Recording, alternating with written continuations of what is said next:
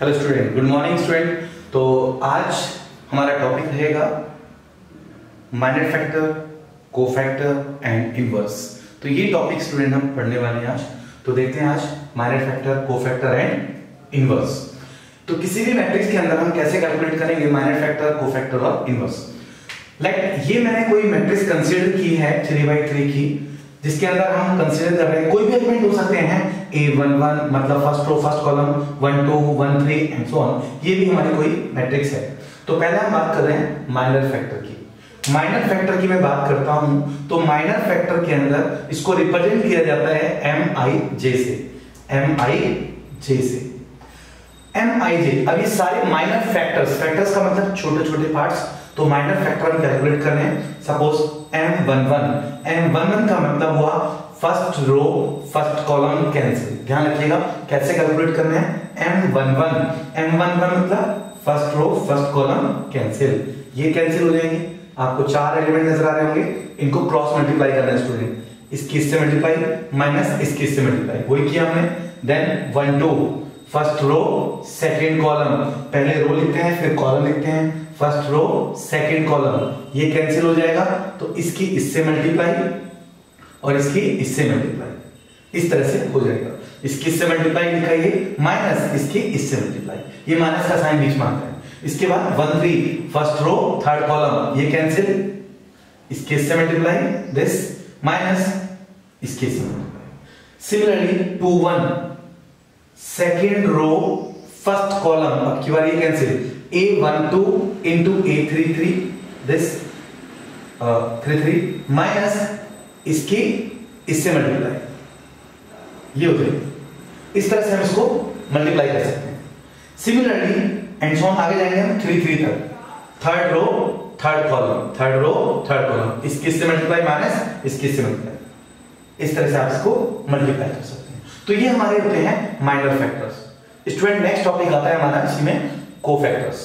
Cofactor और minor factor बहुत similar होते हैं। तो क्या होते हैं कोफैक्टर?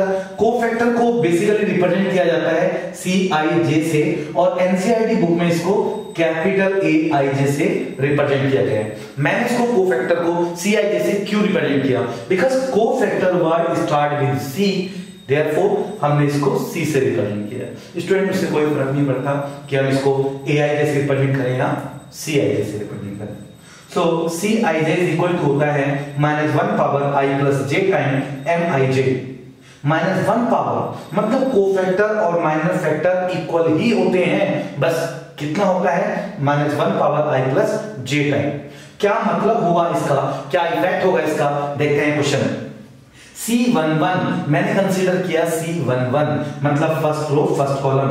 तो I की वैल्यू 1, J की वैल्यू 1, अगर मैं यहां रखूंगा -1 की पावर 1 + 1 M11, -1 की पावर कितना हुआ 2 M11, -1 की पावर 2, -1 की पावर इवन है तो +1 हो जाएगा, मतलब ये M11। यानी जो कोफैक्टर है वही हमारा माइनर फैक्टर है। बट जब हम बात करेंगे 1 2 की, तो यहां स्टूडेंट देख रहे हैं आप -1 की पावर 3 हो जाएगी, 3 हो जाएगी, तो ये माइनस का हो जाएगा, यानी कोफैक्टर। इट मींस व्हाट कि जो कोफैक्टर है वही हमारे माइनर फैक्टर हैं। ये जो मैंने माइनर फैक्टर निकाले हैं यही हमारे कोफैक्टर होते हैं। बस करना क्या है आपको, ये सब लिखने की जरूरत नहीं है, बस इन दोनों का सम अगर इवन है तो प्लस, ऑड है तो माइनस, यानी ऑल्टरनेटिव साइन लगा देने इसके आगे, प्लस माइनस इस तरह से। तो ये हो जाते हैं हमारे कोफैक्टर्स। ये हमने सारे कोफैक्टर निकाले हैं। इसके बाद अगला टॉपिक आता है स्टूडेंट एडजॉइंट। ये एडजॉइंट होता क्या है? Adjoint is what transpose of cofactor matrix. जो हमारी मैट्रिक्स थी उसके जो हमने कोफैक्टर्स निकाले, उन कोफैक्टर्स का ट्रांसपोज करके लिखना एडजॉइंट कहलाता है। और इसको हम रिप्रेजेंट करते हैं ADJ of A, adjoint of A। मैंने बोला transpose of cofactor matrix. Matrix basically होती है 1 1 1 2 1 3, तो इसको ट्रांसपोज करके लिखना। बट किसका? कोफैक्टर निकालने के बाद। पहले हमें कोफैक्टर निकालने होंगे, और अभी हमने बताया कोफैक्टर्स निकालना सिखाया। तो इस कोफैक्टर्स को जैसे यहां मैट्रिक्स लिखते हैं 1 1 1 2 1 3, आपने कैसे लिखना है 1 1 1 2 1 3, कॉलम में लिखना है, मतलब रो change into column, but after cofactor. तो इस तरह से आप अरेंज कर देंगे तो ये हमारा एडजॉइंट आ जाएगा। और एडजॉइंट से ही जुड़ा हुआ है हमारा इनवर्स। स्टूडेंट इनवर्स होता है A inverse is what 1 upon determinant of A into adjoint. ध्यान रखना ये मॉड नहीं है, डिटरमिनेंट है। मॉड और डिटरमिनेंट में क्या डिफरेंस होता है? दोनों को एक ही तरीके से रिप्रेजेंट किया जाता है। मॉड का मतलब होता है always positive value, but in case of determinant this may be positive may be negative, तो मतलब इसकी वैल्यू कुछ भी आ सकती है। तो इसका मतलब यहां डिटरमिनेंट है। नाउ प्रॉब्लम इज, देखिए स्टूडेंट इनवर्स हम इजीली निकाल सकते हैं अगर हमें एडजॉइंट मिल जाए। एडजॉइंट निकालना हम सीख चुके हैं। एडजॉइंट निकालने के लिए हमें कोफैक्टर चाहिए और कोफैक्टर निकालने के लिए हमें माइनर फैक्टर चाहिए। तो अगर हम माइनर फैक्टर निकाल लेते हैं तो कोफैक्टर इजीली निकल जाएंगे, कोफैक्टर्स निकल जाएंगे तो एडजॉइंट निकल जाएगा। अब इनवर्स कैसे निकालें? इनवर्स के लिए बाकी रहेगा हमारा डिटरमिनेंट निकालना। Now problem is how to calculate determinant. ये हम पिछली क्लासों में भी पढ़ चुके हैं, एक बार दोबारा बता देता हूं। Determinant is equal to this. ये कैसे कैलकुलेट करते हैं? इसको ऑपरेट करते हैं जैसे आपने फिजिक्स में पढ़ा होगा क्रॉस प्रोडक्ट में। पहले हम लेते हैं a11, ये लिया मैंने a11, तो जिसको हम लेंगे उसके डाउनवर्ड और साइड कैंसिल, मतलब ये और ये छुपा। आपको नजर आ रहे होंगे 4 एलिमेंट, इनकी क्रॉस मल्टीप्लाई कर दो। इसकी इससे मल्टीप्लाई, इसकी इससे, इसकी इससे मल्टीप्लाई माइनस इसकी, वही लिखा है मैंने पूरा। देन उसके बाद ये माइनस करेंगे, -1 2, जब ये लेंगे तो इसके डाउनवर्ड और ये साइड कैंसिल, अगेन इसके इससे मल्टीप्लाई माइनस इसके इससे मल्टीप्लाई। उसके बाद प्लस का 1 3 लिया, ये कैंसिल, इसके इससे और इसके इससे ये मल्टीप्लाई। स्टूडेंट मैंने ये प्लस लिया, ये माइनस लिया, क्यों? अभी मैंने बताया था थोड़ी देर पहले, इसमें हम कोफैक्टर्स यूज करते हैं। तो अगर इन दोनों का सम इवन है तो प्लस लेंगे, ऑड है तो माइनस लेंगे। इसको आप जरूरी नहीं है इधर से इवैल्यूएट करें, इधर से भी कर सकते हैं, जहां से आपको कंफर्ट लगे वहां से सॉल्व कर सकते हैं। तो इस तरह से हम डिटरमिनेंट निकाल सकते हैं। डिटरमिनेंट और एडजॉइंट की वैल्यू पुट कर देंगे तो इनवर्स आ जाएगा। एक बात देख रहे होंगे आप, इनवर्स हम इजीली कैलकुलेट कर सकते हैं अगर हमें डिटरमिनेंट मिल जाए। अब डिटरमिनेंट डिवाइड में स्टूडेंट, तो इसके बीच में एक नोट बन जाता है। नोट मैंने लिखा है अगर डिटरमिनेंट 0 आ गया मतलब डिवाइड में 0 आ गया, और जब किसी के डिवाइड में 0 आता है उसकी वैल्यू नॉट डिफाइन होती है, इनफाइनाइट होती है। तो इसका मतलब क्या हो जाएगा? Then A inverse does not exist. और अगर A इनवर्स एग्जिस्ट नहीं करता तो that matrix is known as singular matrix. Students पे 1 मार्क्स का क्वेश्चन बनेगा, मैं पहले बोल चुका हूं, हम ऑब्जेक्टिव क्वेश्चन अलग से डिस्कस करेंगे। एक पूरा लेक्चर मैं ऑब्जेक्टिव क्वेश्चन का बनाऊंगा इस पूरे चैप्टर से, जब हमारा चैप्टर कंप्लीट हो जाएगा। साथ साथ मैं नोट में लिखता जाऊंगा। इसको बोलते हैं सिंगुलर मैट्रिक्स। और इसी में आप लोगों को मैंने पढ़ाया था यूनिट मैट्रिक्स यानी आइडेंटिटी यानी 1। और आपको पता ही होगा जब भी हम किसी की 1 से मल्टीप्लाई करते हैं उस पर कोई इफेक्ट नहीं पड़ता। मतलब A इंटू आई A होता है, A inverse into I A inverse होता है, और A इनवर्स इंटू A अगर करते हैं तो ये I के इक्वल होगा। इसी में एक दो नोट में और बता देता हूं जो हमारे बहुत काम आने वाले हैं।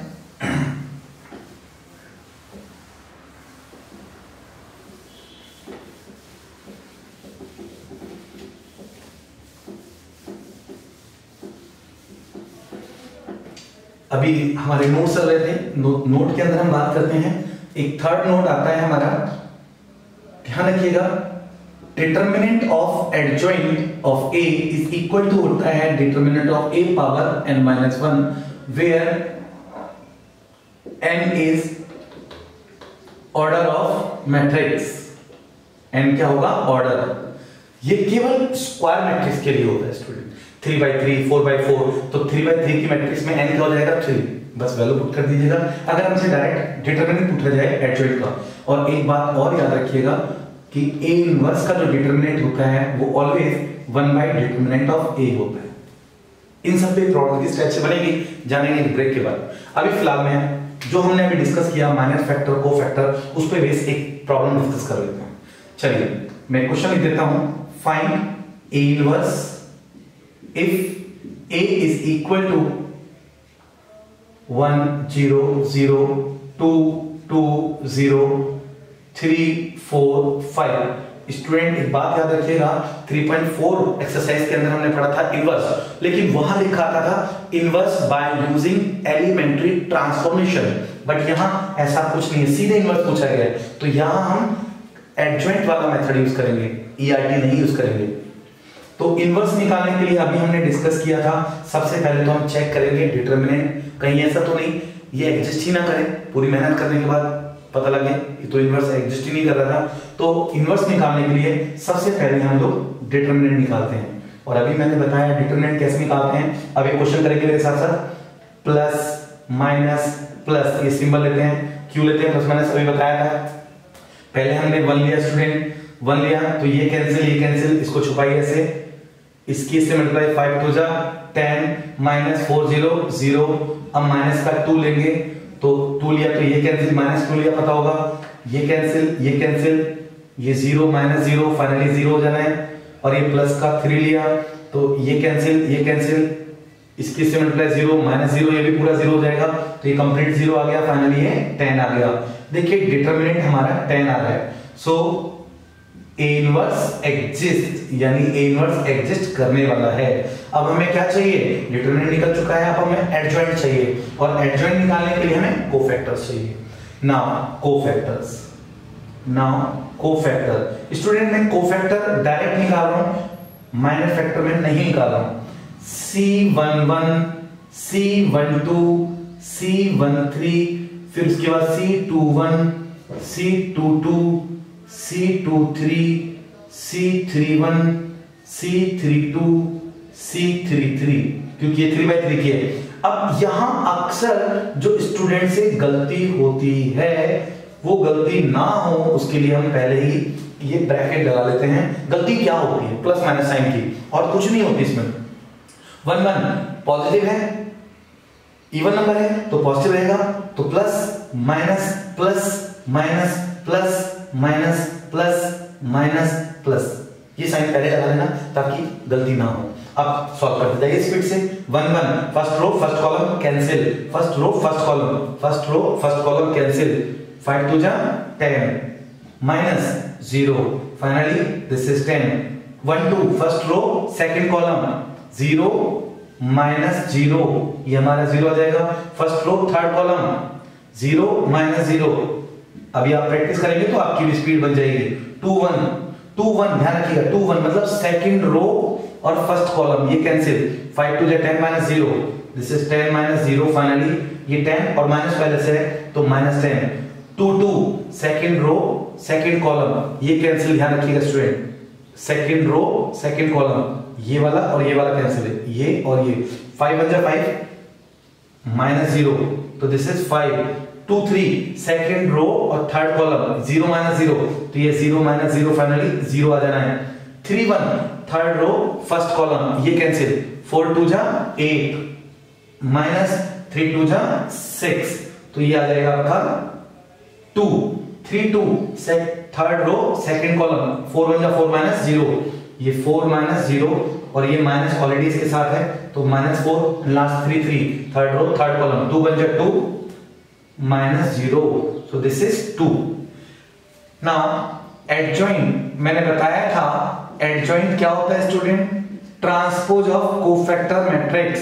so adjoint of A is transpose C11 C12 C13 C21 C22 C23 C31 C32 C33, बस वैल्यू पुट कर दीजिए इधर, वैल्यू पुट करेंगे तो कितना आने वाला है, 10 0 0 and here minus 10 5 0 and this is 2 minus 4 and 2, ये हमारा एडजॉइंट आ गया। Now inverse, A inverse is what, 1 by determinant of A into adjoint of A, और डिटरमिनेंट की अगर मैं वैल्यू पुट करता हूं तो डिटरमिनेंट आया था हमारा 10 और इनटू एडजॉइंट ये आ गया 10 0 0 माइनस 10 5 0 2 माइनस 4 2, इस तरह से हम इसको इनवर्स कैलकुलेट कर सकते हैं।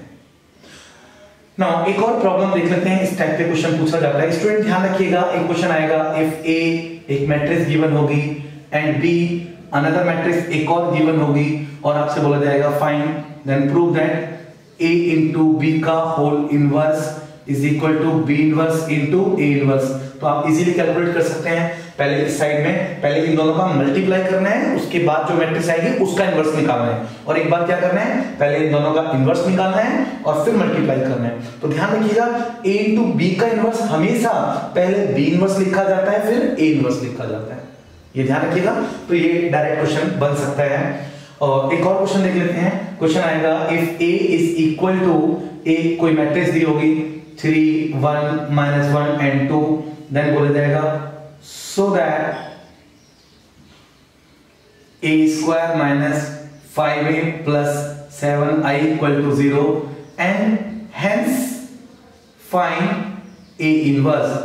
स्टूडेंट प्रॉब्लम कहां आती है इसमें, ये क्वेश्चन हम ऑलरेडी कर चुके हैं थर्ड चैप्टर के अंदर 3.2 एक्सरसाइज के अंदर आपने पढ़ा होगा, ये प्रूव करने के लिए आया था 0, बट उसने बोला है हेंस फाइंड ए इनवर्स। अब स्टूडेंट क्या करते हैं, पहले इसको 0 प्रूव कर देते हैं और फिर इनवर्स निकालते हैं इस मेथड से। एक तो लेंथी हो जाता है और दूसरा इस पर मार्क्स भी कट जाते हैं। तो आपको करना क्या है, ये तो आप प्रूव कर ही लेंगे। ये प्रूव करने के बाद वो इसी इक्वेशन से इनवर्स निकालना चाहता है। कैसे निकालेंगे देखिए जरा, एज हमारे पास a square minus 5a plus 7i equal to 0 ये प्रूव हो चुका है। अब इससे मुझे इनवर्स निकालना है और इसके अंदर इनवर्स है ही नहीं। तो फर्स्ट ऑफ ऑल क्या करने वाले हैं, हम इसके अंदर इनवर्स लाएंगे, multiply both side by a inverse. Student इसको a इनवर्स से मल्टीप्लाई कर दीजिए। So what will this, a inverse into a square minus 5 a inverse into a plus 7 a inverse into i equal to 0, because 0 की किसी से multiply करेंगे वही रहना है। स्टूडेंट ध्यान दीजिए, a स्क्वायर यू में right a inverse a into a minus 5 a inverse into a plus 7 a inverse into i equal to 0, but as you know a inverse into a is what i, a inverse into i is what a inverse, और a into I is what a, i को किसी से multiply करो वही रहता है। तो ये हमारा क्या आने वाला है i इंटू a क्या हो जाएगा a minus 5 this is what i plus 7 i into inverse is what a inverse, और मुझे कैलकुलेट करना है a इनवर्स। तो 7 a inverse is equal to, इस सारे टर्म को ले जाइए, this is 5i minus a, तो a इनवर्स क्या आने वाला है student 1/7 of 5i minus a, और ये आप कैलकुलेट कर ही सकते हैं। 5i हमारे पास गिवन था इस क्वेश्चन के अंदर। i वैसे भी आपको पता ही होता है, i is what unit matrix that is 1 0 0 1। इसको 5 से मल्टीप्लाई करिएगा, उसमें से a माइनस करिएगा और डिवाइड बाय 7 को एटलीस्ट बाहर डिवाइड में रख सकते हो। तो इस तरह से आप इस टाइप की प्रॉब्लम्स कर सकते हैं। तो इसके बेस पे आप एक्सरसाइज 4.4 एंड 4.5 कंप्लीट कर पाएंगे। प्रैक्टिस कर लीजिएगा, और अगर कोई भी प्रॉब्लम आती है देन आप मुझे व्हाट्सएप कर सकते हैं। मैं पहले भी बार बार नंबर देता हूं अपना 68, my number is WhatsApp number is 8368955220। मिलते हैं नेक्स्ट क्लास में, देखते रहिए मैथमेटिक्स।